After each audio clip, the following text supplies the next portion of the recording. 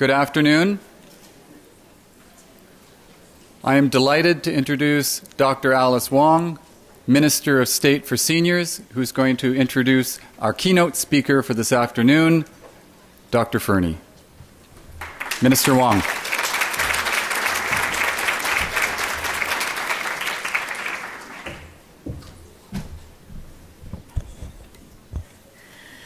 Good afternoon, ladies and gentlemen.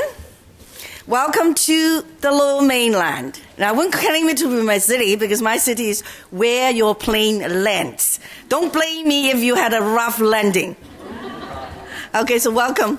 And, when I mean the airport, it means Richmond, The name is Vancouver Airport, but the two mayors have been fighting to see if it can get the name changed, but I don't see any prospect in that. So it's really a pleasure to be here today because I've met so many familiar faces, whom I've met over the number of months I've been in this wonderful position. So I'm really very pleased to participate in this very important and timely conference. It is always an honor to be among so many experts in the field of aging. The Government of Canada values the important work the Canadian Association for Gerontology has done in this area. The Government of Canada also recognizes seniors and the valuable contributions they have made and continue to make in our communities, workplaces, and families.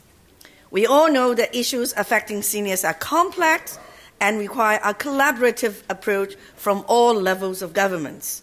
Seniors organizations, professional associations, academics, experts, and non-governmental organizations. Like many of you attending this conference, our government is committed to supporting the well-being of Canada's seniors and meeting their needs, their ongoing needs. Working together, we can all encourage seniors to stay active, engaged, and informed in a rapidly changing world. As Minister of State for Seniors, I'm naturally interested in learning more about how we can help people to age well so that they can live longer and healthier lives. To tell you a little secret, somebody asked me, what would you like to teach after politics? I said, I'm not going to teach politics. I'm going to teach about aging. So I'm learning from you, so make sure that I don't steal anything from you. One thing I've learned through my travels across the country is that we're all going to need more help from technology. That's why I was glad to have had the opportunity last year to visit the Toronto Rehab Centre and to meet its Director of Research, Dr. Geoff Fernie. Dr. Fernie has a PhD in bioengineering from the University of Strathclyde and is currently a professor in the Department of Surgery at the University of Toronto.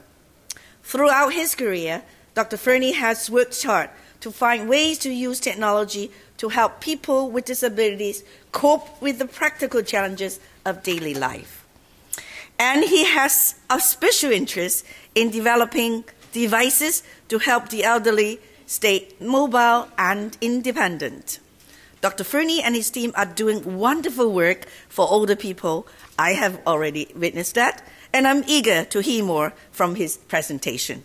So, ladies and gentlemen, please join me in welcoming Dr. Fernie.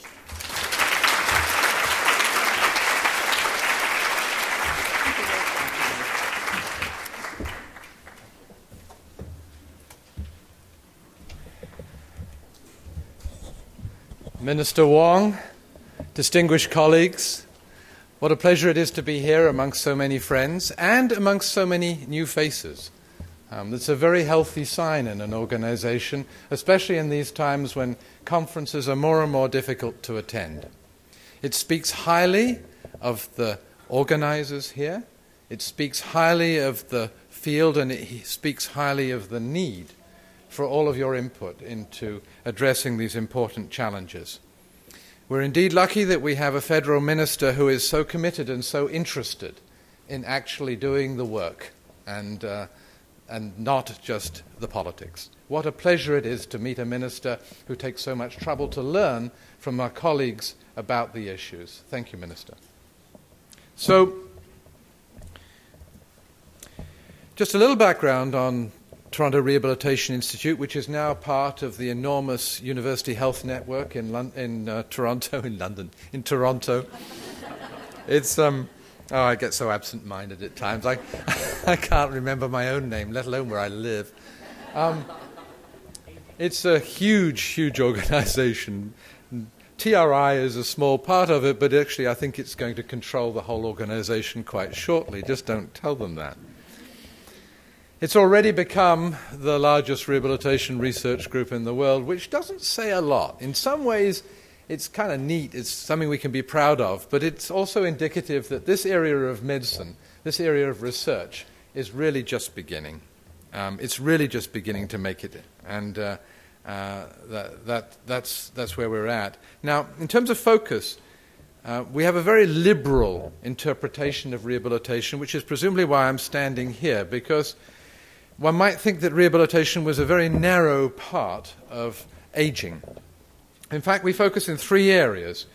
We focus on preventing people from ever needing rehabilitation, and this is terribly relevant to aging.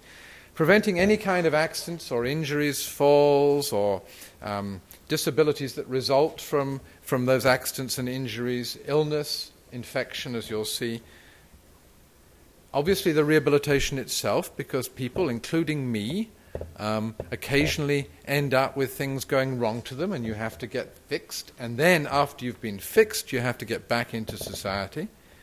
And then thirdly, whether you've ever touched the healthcare system or not, as we all grow older, we all know that we begin to accumulate a number of sometimes quite minor problems, but when they coalesce, it becomes a big problem for us, and we'd all like to continue living together with our families in our own homes. So these are the 3 foci for us. There are 9 teams, so there's a lot more work than I can give time to today. I'm going to focus on some projects related to 3 teams, and particularly to the technology team, which is a team that I still am involved in on a day-to-day basis. I'm going to give you some examples. I don't like talking in the abstract very much. I like to talk about concrete outcomes. One of the things I'm proudest about in our organization is that we don't just go for outputs. We don't just count the number of publications and the number of grants, but we emphasize the outcomes, the impact on people. We set about 100 goals a year across the organization, and we track them until they're achieved, year after year. I'm going to give you examples of 6 practical solutions to big problems, practical solutions that either we've got ready now or in the very next few months. I'm going to begin with sleep apnea, which you might think is rather curious, because why would we be talking about sleep apnea in a meeting such as this until we realize that 7% of adults have obstructive sleep apnea, but only 1 in 10 of those have ever been diagnosed. So 9 out of 10 people who have obstructive sleep apnea don't know they have it. They might suspect it, many of them, but they don't know they have it. The medical system doesn't know they have it. But as a result of having it and not treating it, they have 3 times the chance of having a cardiac event. They have 4 times the chance of having a stroke, and they are the cause of major road accidents. Major cause. So it's actually a huge public health issue. It's in many ways as big an issue as hypertension and diabetes, and it's unrecognized. So why is this? Well, the little acronym PSG, polysomnography, probably sums it up. In order to be diagnosed with sleep apnea, you have to go to a sleep clinic. You have to spend the night there. You have to have lots of wires and things all over you. And you have to try and sleep. It's expensive to government. In my province, it costs us over $500 every time we do one. And my Minister of Health is very concerned about that because we do a lot of them. And despite the fact that I tell her that we're saving money in the long run by preventing all of these strokes and heart attacks and road accidents, it's still a big item on her budget. In British Columbia, I understand you have to wait for 2 years to get into one of these sleep clinics. In the United States, it costs you or your insurer a lot of money. So what have we done? Well, again, technology can provide some really neat solutions. What we've done is we've developed this device, which is disposable. You can wear it at home, and it works as well as a sleep clinic for diagnosis. So you can pick it up at the store, take it home, and find out if you have it. Not only that, you can afford to do it many nights on the run, because there is a variability in about 25% of the population in terms of their performance night after night. What it is a piece of nicely designed plastic and some tight little circuitry. But that is what we do. We translate ideas into concrete, in this case plastic, things. Because it's my view that an idea, actually, I'm going to get things thrown at me in a minute, but an idea is worth about 10 cents. So collectively, each table in this room, we can probably come up with a dozen ideas in about 10 minutes, and we'll have each earned about $1.20 in my eyes. Collectively we'll have earned it around the table. We have to divide it amongst us. What I mean by that is until an idea is translated into a treatment that you can test, or a building code or a policy change that you can implement and evaluate, or a device that you can swallow or ride on or wear or something and test in some way, it has little value. So the emphasis of our program is taking ideas and moving them to tangible things quickly. That was sleep apnea. Hand hygiene. Hand hygiene. What's that got to do with this? Well, hospital-acquired infections have irritated me for a long time. How pathetic and how devastating to go into hospital to have a treatment and to come out worse than you went in. People are frightened to go to hospital. 10% of people who are admitted to hospital catch something that they didn't have before they went in. 100,000 deaths each year in North America. 100,000 deaths each year in North America. Well, they're not all because of poor hand hygiene, but it's thought of maybe as many as half are, roughly. Don't take that as gospel, it's a pretty rough estimate. And not all hand hygiene is solvable. It's not that easy a problem to solve. But it sure as heck needs to be better than this. So what can we do? Well, this is a graph of the hand hygiene performance as assessed by audits in the province of Ontario, because under legislation in Ontario, each institution has to report its hand hygiene performance every year. And it's quite interesting. On the vertical axis is whether people washed their hands after seeing a patient, and on the horizontal axis is whether people washed their hands before seeing a patient. So you really want to be in the top right-hand corner. That means you've done everything right. But there's some that are way down the bottom. So what do you think's going on here? Are the ones at the top fiddling the chart? Or the ones at the bottom negligent? Or are the ones at the bottom honest? What is the reason for this spread from below 40% to 100%? In fact, there are some institutions who have hired statisticians to work out arguments so they can report higher than 100%. And they still have infections. So the healthcare system can be driven by numbers, but whether it's real quality is another question. So one of the things we did there was some of our graduate students got together and put together a tool which is now used in 100 hospitals, more than 100 hospitals around the world, and in 2/3 of the academic hospitals in Ontario, to standardize this measurement. It doesn't remove all the bias, but it makes it a little bit more accurate, a bit more consistent, and it allows us to compare performance in Canada with other jurisdictions that apply different rules automatically. But I think more important than that is this. This badge, which doesn't have a cover on it, because I want you to see it's actually quite simple inside, I think we're very proud of. This is a badge that you wear. You will eventually wear it instead, probably, of your ID badge. It'll probably have your ID badge sort of stuck to the front of it. It'll probably get a little smaller. But where that pink arrow is pointing is an eye. And the eye is looking at the ceiling. And here's one of our chronic continuous care units, they're called these days, complex continuing care. It's a chronic, what used to be a chronic disease ward of 50 beds. And you'll notice over the entrance, I'll just highlight it there, there's an array of LEDs, infrared. They're sending a pulsed infrared signal downwards like a curtain. And when you walk under that with the badge, it knows you've walked into that room, it knows the precise time you've walked into that room. And if you haven't washed your hands, as Veronique will tell you here, who's been running this program for some time, it will discreetly vibrate. Discreetly. It does not shout, it does not sound alarms, it does not embarrass you, it discreetly vibrates. The reason for that is that this problem is not because of idleness. It's generally much more difficult to solve than you think. If you're a busy nurse or busy clinical care provider, you may have to cleanse your hands, say, 100, 120 times in a shift, in an 8-hour shift, if you're doing your job perfectly.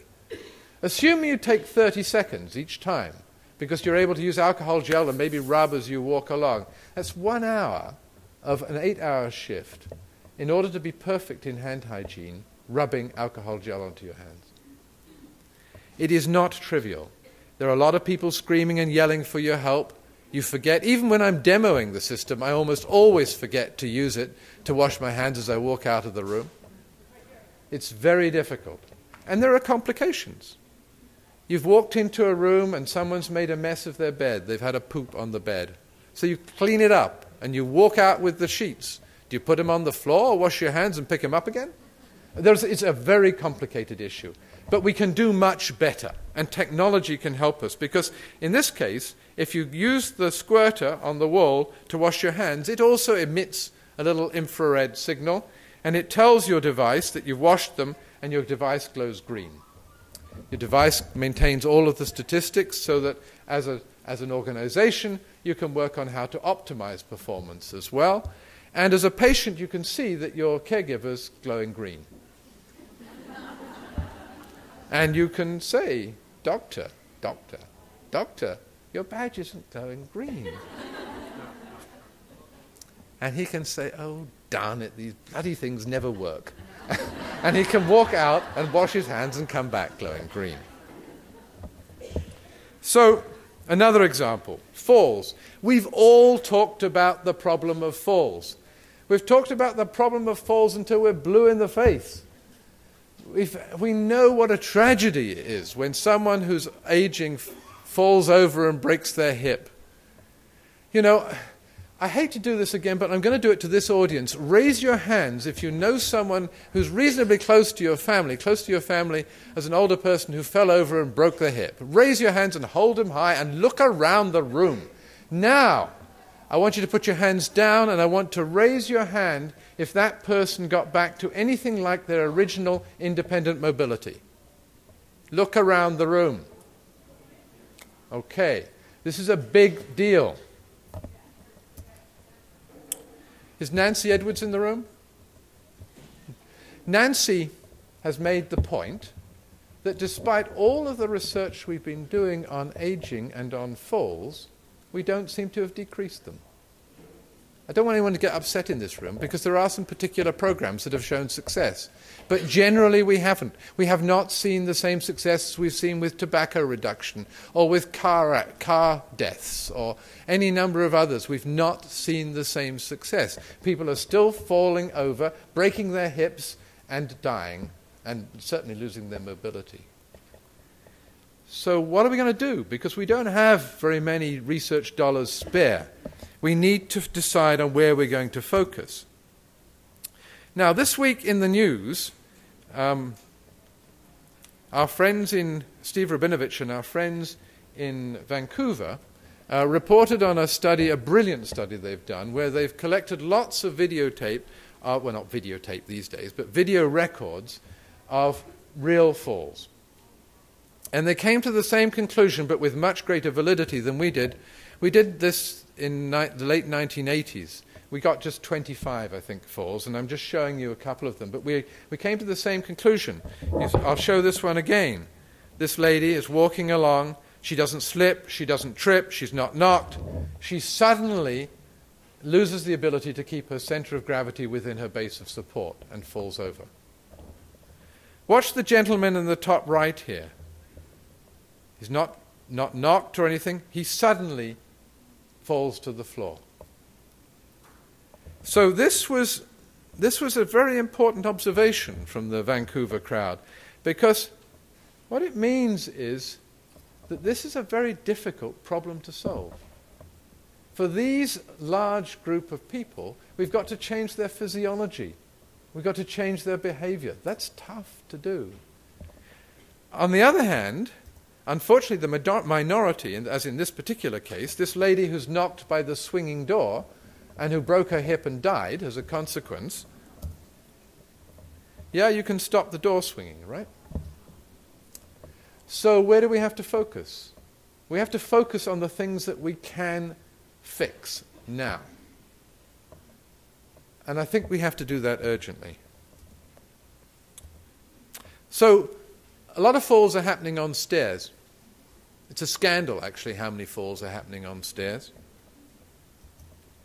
Falls are still happening on the level, and our emergency rooms are full every time we get an icy day in the winter with people slipping up.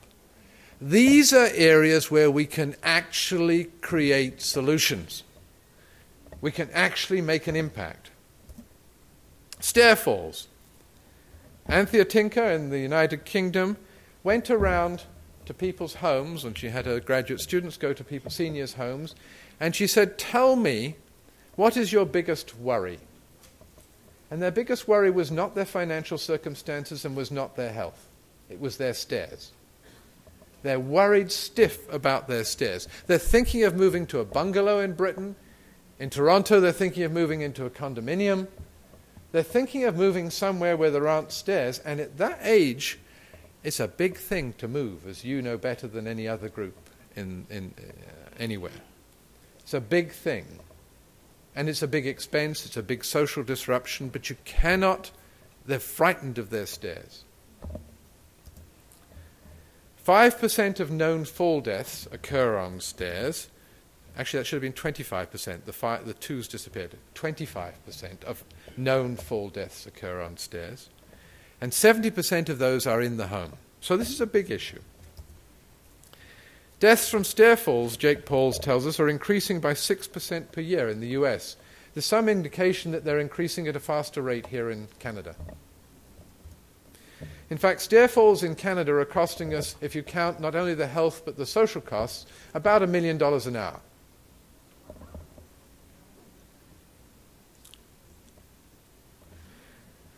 Very little research has happened in the world on this topic, but some good research has happened out of the UK, particularly by a fellow called Royce. And you don't need to see the detail of these graphs. What I want you to see is he went to over 1,000 people's homes with questionnaires to ask them about their stairs, and they had to make measurements of their stairs. And that swarm of bees on the left is the height of the rises of the stairs versus the length of the run, the depth of the step. So you see there was a big scatter. Stairs come in all sorts of designs. The graph on the right shows the accidents that had occurred on those stairs as a function of the depth of the step. And below you see there was a reduction from 6 times, a 6-fold reduction as you increase the depth of the step.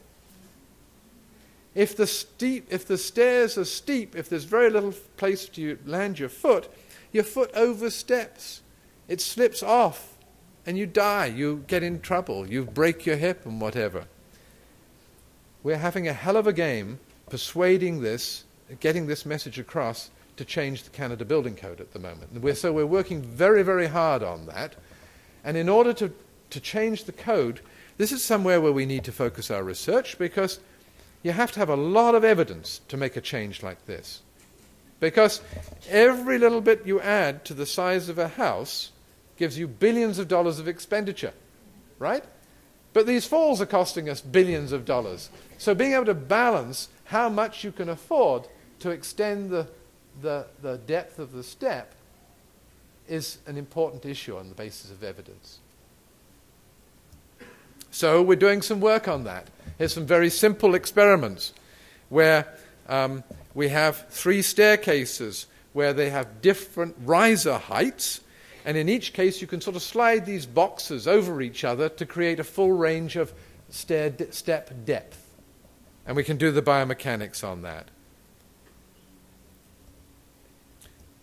And the biomechanics allows you to produce the numerical evidence that I think will make the difference in persuading the builders and others that we need to improve our standards. You see, what was done here in Vancouver this week by the team here in showing that essentially it's the environment you've got to focus on is really important. And they're doing some very important work with new flooring. I mean, I can't talk about it, they talk about it. But imagine if you could have flooring that actually, when you fall on it, makes it impossible to break your hip. A really, really practical solution. Very, very important to support those kinds of initiatives. Independent mobility. Independent mobility is the core to independence, of course. So what are we doing in an affordable way there? This is a scene from one of our simulations. This is our sort of simulated living apartment where we test out some of these ideas. And you may all be familiar with those poles, which I've been an advocate of for many years. In fact, my team brought the first one to commercial success a long time ago, although the pole was actually invented in Saskatchewan, but we made it commercially available. And it's the core. My house is full of them because of my wife's problems and things, and I've benefited from them. I changed my hip, my right hip, I changed this summer.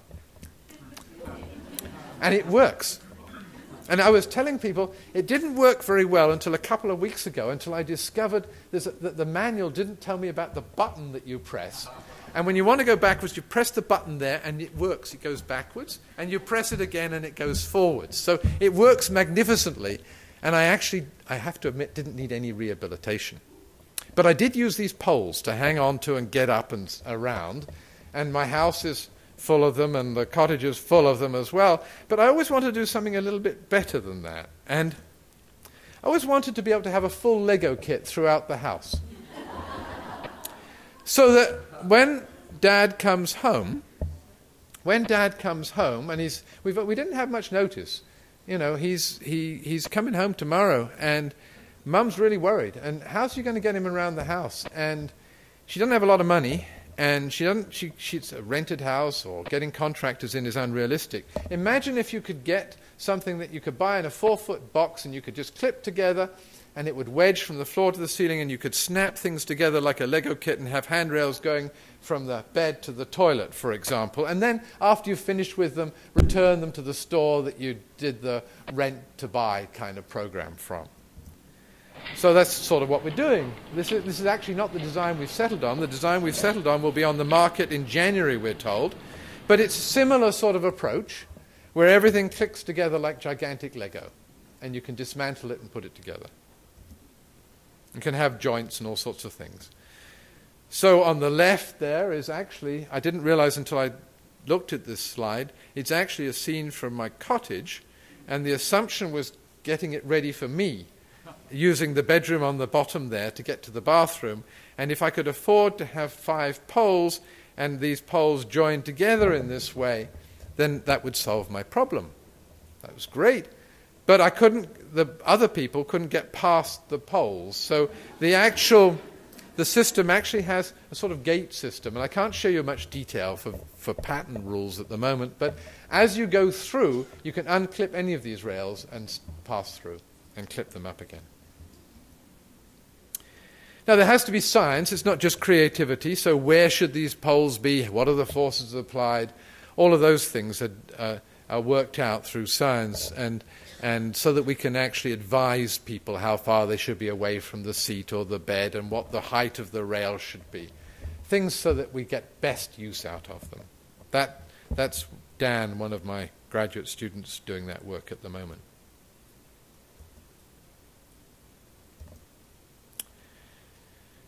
You know, unfortunately, we have to spend some time in hospital. And that's a drag. As we get older, you can't totally avoid it. You can't always just talk about home care. Things do happen. But there's a rather sad consequence of going to hospital if you're a senior. The sad consequence is you generally come out worse off than when you went in. Significantly worse in many ways sometimes. You've certainly lost independent mobility. You've probably developed contractures, you've probably developed some sores, you've probably lost your balance, you've lost the strength, you've decompensated, you can't get out of bed. It's a real problem. We really need to focus on helping seniors get out of bed when they go into an institution, and keeping them active. Nurses and other healthcare workers in acute care are becoming very aware of this and very concerned about it. So one of the things that's difficult to do is to get out of bed easy. And those pole things won't work, because if you wedge them in a hospital between the floor and the ceiling goes up. It's just hanging there, right? So what we've got here is Stand Easy, which is coming on the market also in January, and you're seeing almost the final thing. Some parts you're seeing a final, where you can put this firmly on either side of the bed whenever you want it, at any position you want, and if you don't want it, you don't have to have it, because it is clicked to a rail along the wall instead of the ceiling. So you install these rails around the wall, and then either the housekeeping or the maintenance or maybe even OT, they're practical people, or nursing, can come and can clip it wherever they need it, and you get a steady, firm way of getting in and out. A low-cost, simple solution. Not the total solution, but at least one that makes it possible to get people out, as long as you encourage them to do it and teach them to do it. You know, we have this thing called the Challenging Environment Assessment Laboratory. And I had the fun of taking Minister Wong down there to see it recently. And our objective down there is to create highly controllable and safe conditions where we can go through realistic scenarios and we can deal with typically challenging situations, because we're all faced with challenges. Stairs are a challenge if you haven't got much mobility. Getting out of bed is a challenge. But for a lot of seniors, winter is a hell of a challenge. I mean, in Canada, a large part of our population lives in cities, lives in environments where there is snow on the ground for more than 150 days a year. This is not trivial. Many seniors are stuck in their houses for months at a time, frightened to go out, having too much difficulty to go out, in somewhat darkness, because it's darker in winter, socially isolated. I mean, it's a really, really big problem.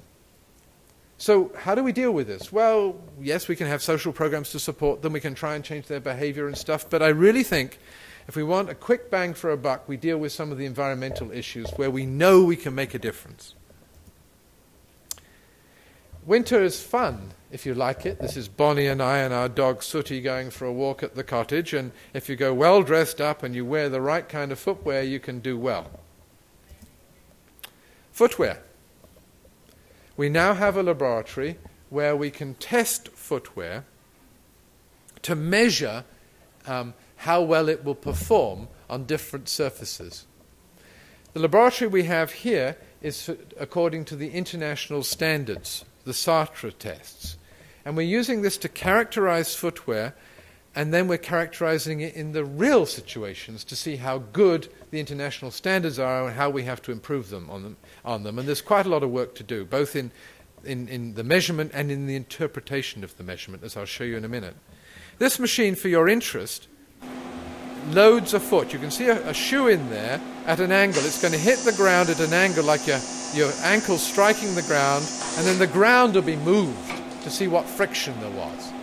The ground in this case looked white because it was deliberately ice and frosty, because we're testing the effects of ice and snow. The international standard uses oil on stainless steel, which is rather different. Now watch this. This is why we need to do it. I won't mention the name of this company. We work with a number of companies, and it's not the big one that we're known for working with, which is Markswork Warehouse. But this company sent its line of shoes, winter shoes, for us to test. This is the pick of the crop. This is the top of the line shoe for going to the North Pole. It's designed specifically for ice. Very expensive shoe.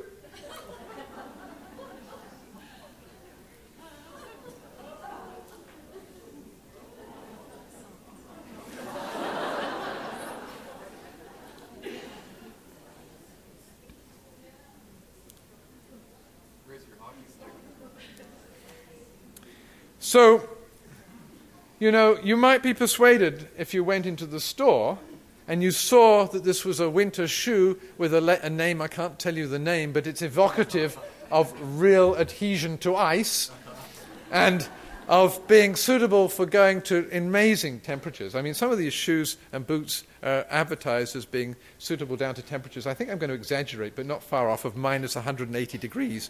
We've never seen anything lower than 60-something in Canada. But so I don't think you should go out at minus 180 degrees, by the way. I think it's not a good thing to do. I think your leg will just snap off. But anyway, you would look at the footwear and you would say, hey, this is really neat. It's got an aggressive tread. It's got bright colors. It's labeled this evocative name. And you would think, I better buy that. And as a consumer, you would then go and fall over, presumably, having spent a lot of money. So it's not even just a question of developing better footwear, which I'm proud to say we're doing with I'll give them a plug even because they're progressive, Markswork Warehouse. We're doing it with them and we're doing it with others. Because developing better footwear is important, and testing better footwear is important, but giving the information to consumers is important. So we need a better way of labeling. So when you go and buy footwear, you can know what to expect.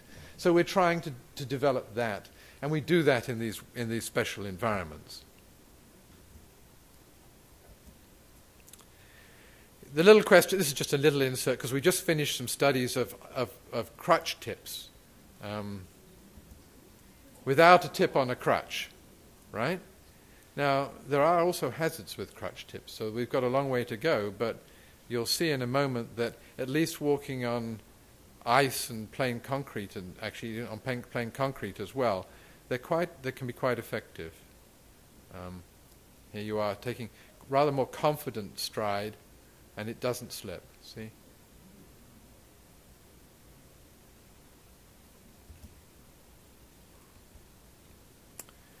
Here we're beginning to look at scooters.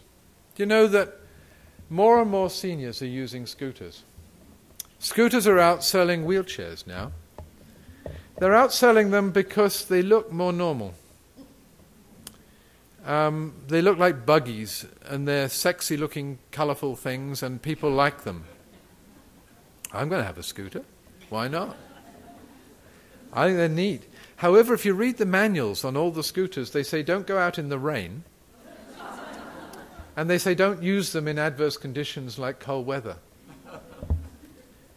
So, of course, people have to ignore the instructions. But it's a pretty sad thing if you've got to hold down a job or you want to go shopping and it's cold for 150 days or something, your bread gets a bit stale.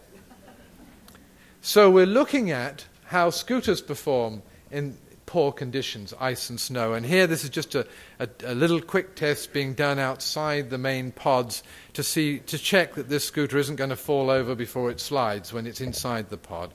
And we're doing more and more work there. We want to develop a consumer guide, if anyone's interested in help sponsoring it, a consumer guide for the purchase of scooters. This is our winter chamber, the full winter chamber. And it, like all the other payloads that we have, can be put onto that motion base that you just saw, and then you can do experiments inside. I'll come back to the motion base at the moment. But here, we're actually doing, the pink stuff is ice. We're pumping pink glycol through. We can control the temperature of the ice precisely from wet, very slippery ice to quite sticky, very cold ice. In this particular case, we've raised a little platform with some ice on because we want to measure the forces underneath the foot in order to work out the effective coefficient of friction. Because those of you who are into the physics and mechanics of this, you'll realize that the coefficient of friction, at the moment that matters, the coefficient of friction is measured when the foot just starts to slip. And it's the force that it generates opposing the direction of that slip for the amount of vertical force. So that tells you what capacity the footwear has for resisting slips. We now, that thing that looks like the rings of Saturn is just to show you that we actually make snow. And we make very nice snow, very fluffy snow, and we can make it into rutted snow and slushy snow and all sorts of things, and fill that large cabinet up, and then shovel it into the chamber, and then so I'm going to start up then we can combine it on the motion platform and create a windy, snowy hill, for example.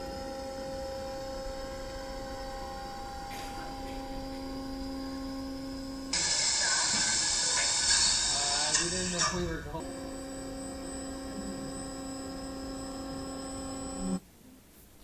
So we have some pretty neat tools to really get real answers in short time, really affordable, meaningful answers. Things like labels for footwear that you can buy in an ordinary store. Well, distracted walking and driving. This is not just a problem for seniors. Increasingly, kids are walking around, and it's become quite a big issue. The insurance companies have got in touch with us.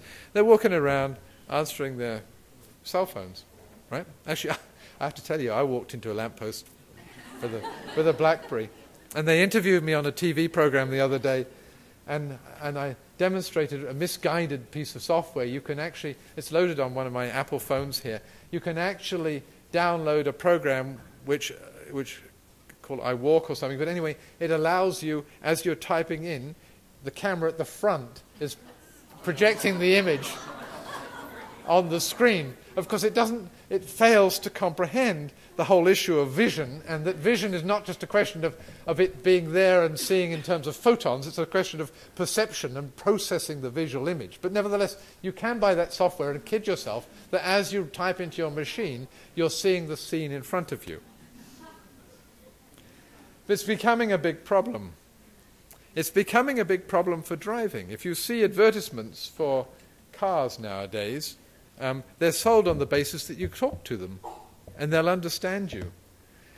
Well, actually, if your speech is a little dyslexic, they won't, or if it's Glaswegian, they won't, or if it's very rural, they won't. If it's Quebecois, I'm not sure they will. And is really paying attention to it talking to you about the soccer score at the moment the right thing to be doing when you're trying to make a left-hand turn? So we have some real problems with the design of vehicles. And I'm worried for the auto sector, because what's going to happen, and the message that I'm trying to give them is get on side, because what's going to happen is in a few years there's going to be an expose in the press about a large number of accidents, and there's going to be a clamor from the public, and legislators, bless them, are going to have to do something very unfortunate, and that's they're going to have to ban a lot of this technology in the same way as they banned hands-free phones. Now, banning hands-free phones was not sensible, because it really didn't address the issue. It isn't a question of whether you have to hold your phone in your hand, it's a question of where you're putting your attention. So there'll be a ban on things which might be helpful. Like the phone. Isn't that the irony? Alice is like, I mean, Minister Wong's phone is ringing. Fortunately, she's sitting down and she's not going to fall over.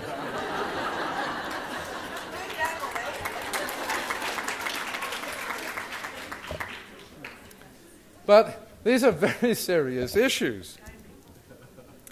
So we have one environment which is called Street Lab, and you can go inside that, and there's a three-dimensional model of Toronto in there, and you can see the pedestrians and the traffic. And what's really unusual is that as you walk through this environment, which surrounds you 270 degrees, it's more than it looks in this picture because you're looking behind a corner.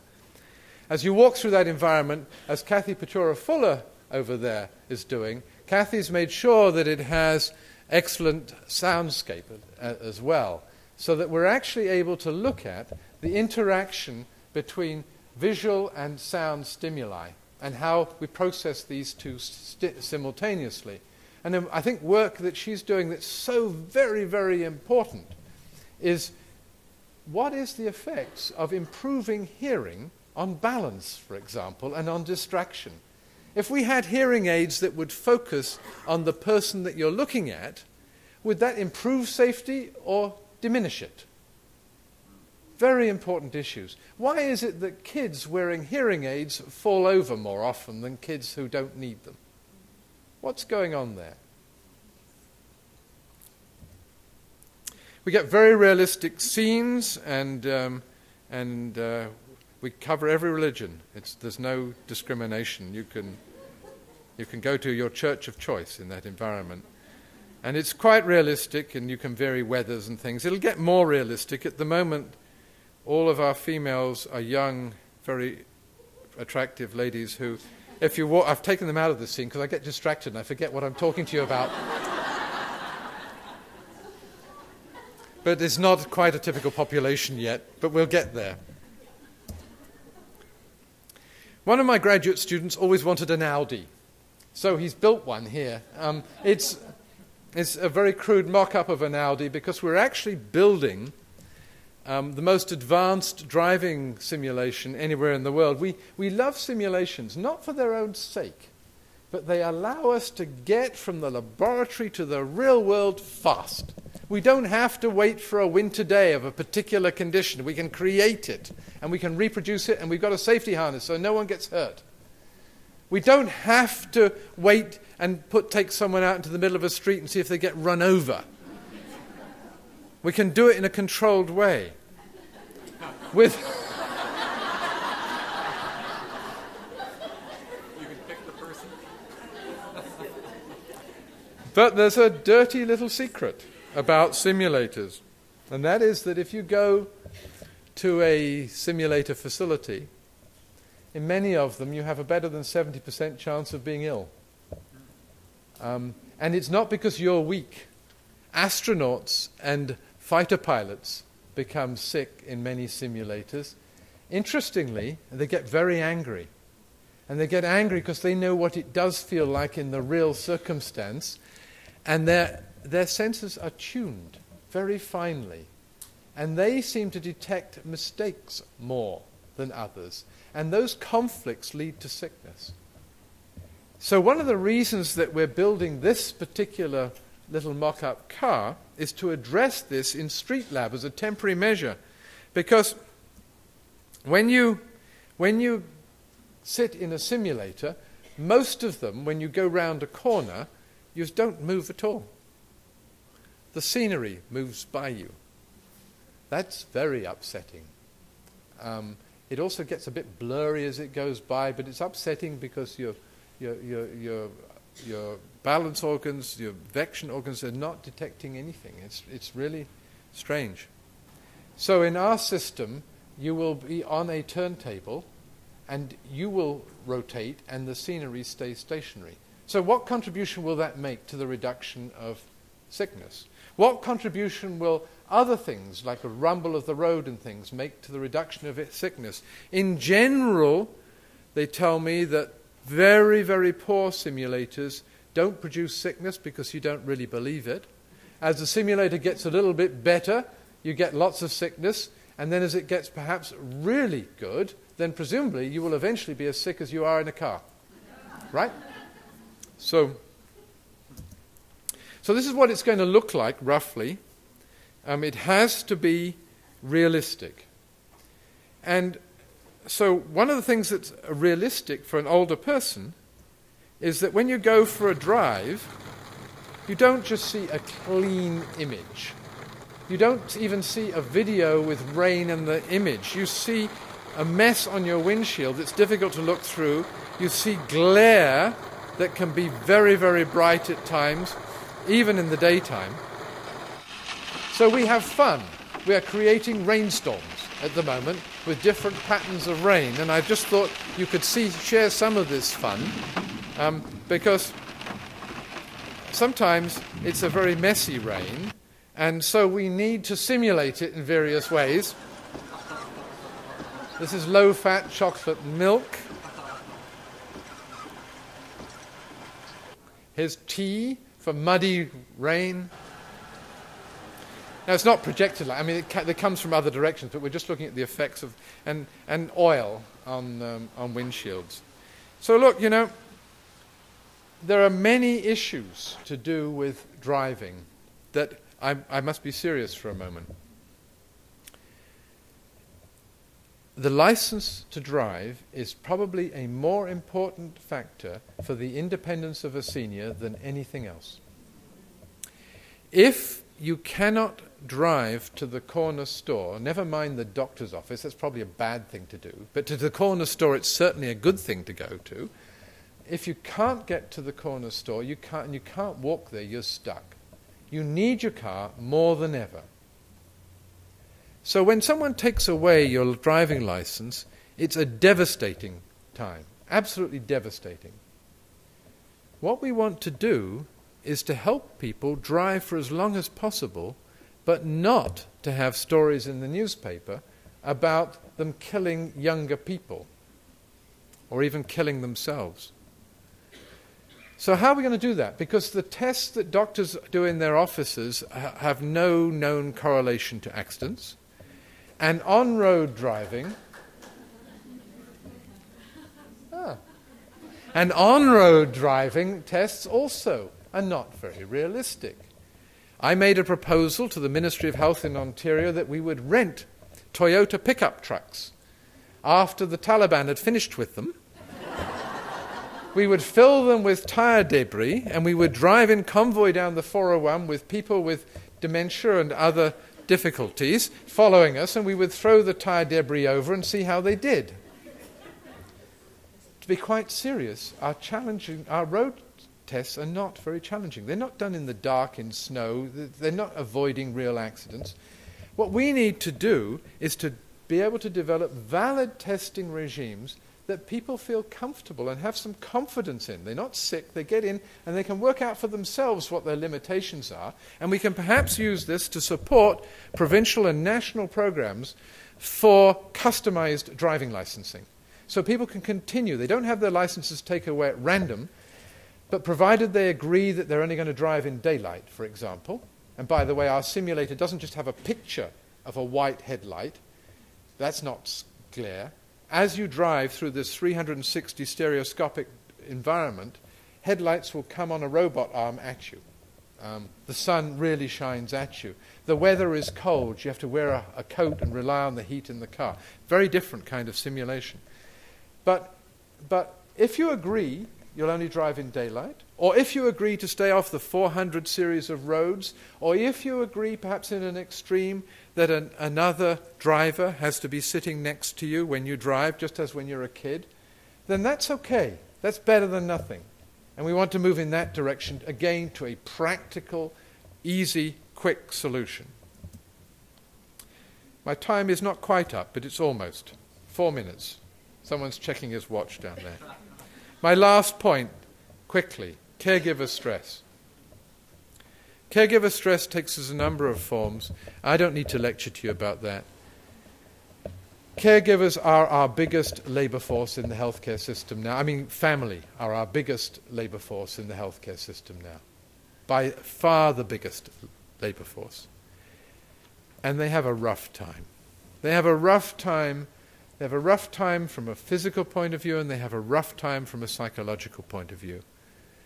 The daughters who are looking after the parents at home and who've had to give up their social lives, give up their career aspirations, give up their financial circumstances to support people in very difficult circumstances, my heart goes out to them. It is a very big issue. In our province, Staney Brown told me, and there's documentation to show, that over a quarter of families were providing care over the last 2 years, continuous care to someone over the last 2 years. It's a very big issue.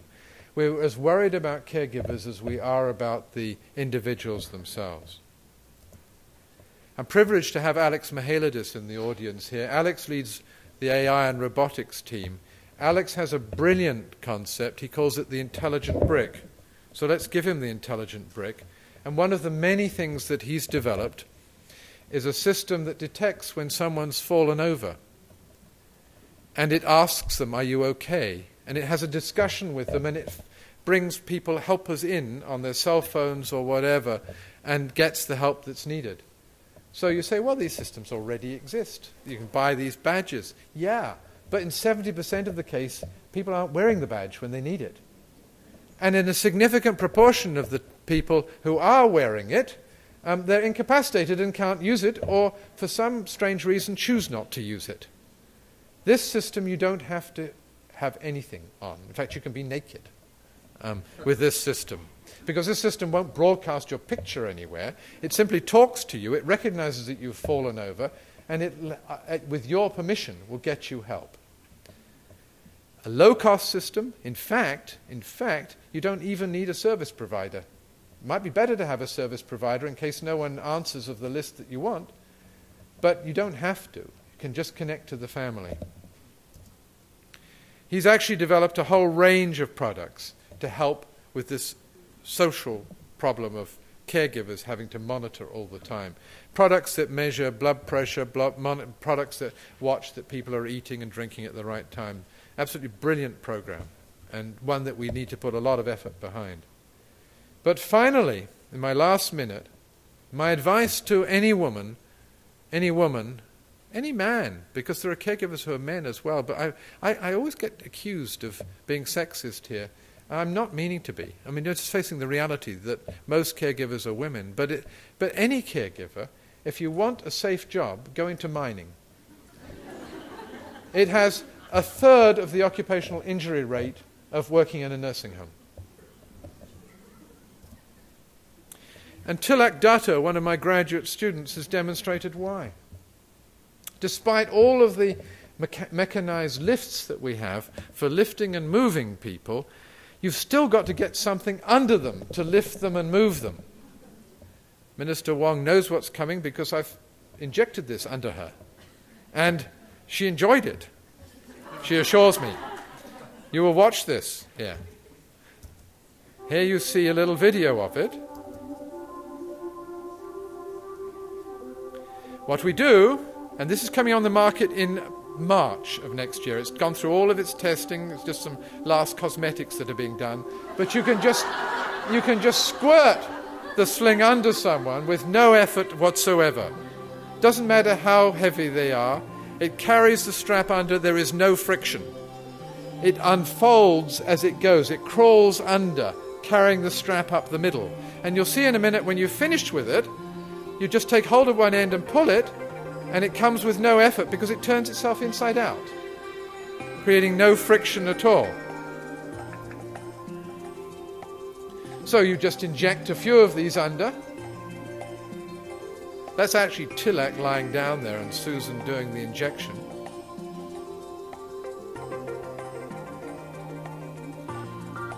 And you may think this is a bit painstaking, but it's better than breaking your back, and you don't have to have someone else, you can do it on your own. And you can take your time, it doesn't matter. Because what you can do is you wouldn't lift someone very far with just on straps. They'd fall through the middle probably. But you can at least lift them a couple of inches up. And then once you've lifted them a couple of inches up, if they've made a mess of the bed, you can change the bedding quick, whip it out quick, put new bedding in. Use a bedpan or whatever else quickly. Very practical. Move them back up to the head of the bed. If you want to lift them off the bed, then you slip a sling under and lift them on the sling, knowing that you can remove the strap just that easily afterwards. So I think you've got the message there. And there's the fact that Rosalie's here. She's chairing a session this afternoon. You recognize yourself. She will tell you that she didn't realize that I'd put Tilak on top of Colin and Rosalie was standing there and was rather surprised when I picked her up and put her on top so that she became the third person. And there's no problem in injecting under those 3 people and lifting. So again, the problem of lifting and moving people, it doesn't have to be an expensive solution, and we can perhaps solve many of these caregiver problems. So in summary, I've given you examples of 6 solutions that are just sort of on their way out right now to big problems of sleep apnea, hand hygiene, falls on stairs, on the level on ice, independent mobility, distracted walking and driving, caregiver strength, mental and physical. This is the team, my team, the technology team in a more informal environment doing this work. Thank you. We have time for a couple of questions for Dr. Fernie. Anyone like to ask a question? Andrew, oh dear, this is going to be a difficult question. Thank you. Thank you very much for the great presentation. One of the questions that I have is that your work is very oriented towards knowledge mobilization, putting stuff into practice. And I work in a similar area to you, as you know. And one of the big issues is putting what we already know into practice, because there's been so much work in the area of assistive technology, for example. And one of the things that you did mention, for example, just simple things like the stairs and getting people in the design and the building industry to adopt new practices is really, really difficult. One of the interesting things is that if you look at things like building codes, you will find that a lot of those building codes are based on no evidence whatsoever. Yes, that's right. And yet, research, we're expected to provide research which definitively shows that some people will have an impact. So there's a kind of an imbalance there. But to me, the real problem in this whole area is really shifting what we know from our research and product design, etc., into the real world. And there's a lot of barriers that we have to encounter in that. Andrew, we could talk about this for a long time. You're absolutely right. I want to take the opportunity to compliment Minister Wong, and earlier today you'll have met with Régin Ibert. Régin, I worked with him for many years as head when he was chair of the Institute on Aging with CIHR. He's now Minister of Health in the province of Quebec, a very evidence-oriented guy. Our minister is very evidence-based in health in Ontario. In fact, every time you want to make a policy recommendation in the Ontario government, you have to fill in a form which details the evidence in support of it. You must do that as a staffer. So things are changing. The building code thing has been a problem for me because it's a long struggle, but I think we'll win that one. But you have to find all of these different vehicles. You have to find things like building codes and design guidelines to edge it forwards. It's a long process. We've launched 3 companies in the last 18 months. I'm pleased to tell you that all 3 companies are doing exceptionally well. So that's another opportunity, although it's difficult to get the investment. I just got turned down on a notice of intent for a grant. I thought it was the best grant I'd ever written. I got turned down for 2 reasons. One was that I didn't include a sex and gender analysis in sufficient detail. And the other was that I didn't detail the KT. KT itself is becoming an obstacle because KT itself has become a sort of academic field. And if you don't have the right words, I think we do KT. We do KT more effectively than any others, knowledge translation. We do KT more effectively than others because we actually get stuff out that people use. But that isn't what KT means. It's using the right words. So we've got a lot to do, and we've got a lot to do amongst ourselves, not just outside, because probably you were the peer reviewers who turned me down because I didn't have enough KT.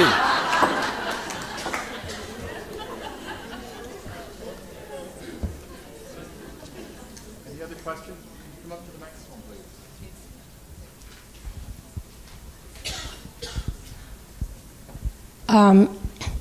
I lived in a senior's home, and I know of a man who started going downhill when his license to drive was not renewed. And so it would be good, since yesterday the word engaged was used by the speaker, And I think if there is one main goal that this conference should accomplish is to engage people who are not here, who are not as knowledgeable, but it's the educating, it's the spreading out of that to smaller groups of people. Because not everybody would want to spend 3 days in a conference like this. I had to take the bus, I had to get wet, but I would want to get involved. And so how to go about that, to trickle it down to the people who will really be receiving that benefit will probably be a challenge to you guys who are doing all the good work.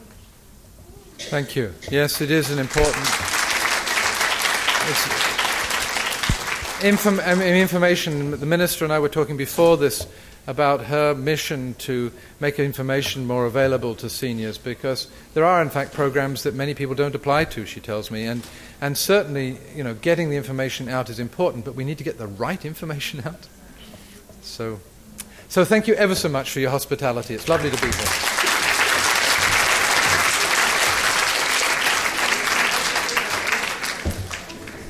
Thank you, Dr. Fernie. I think his talk epitomizes the kind of cutting-edge research that's going to take us into this next period of time. Thank you once again.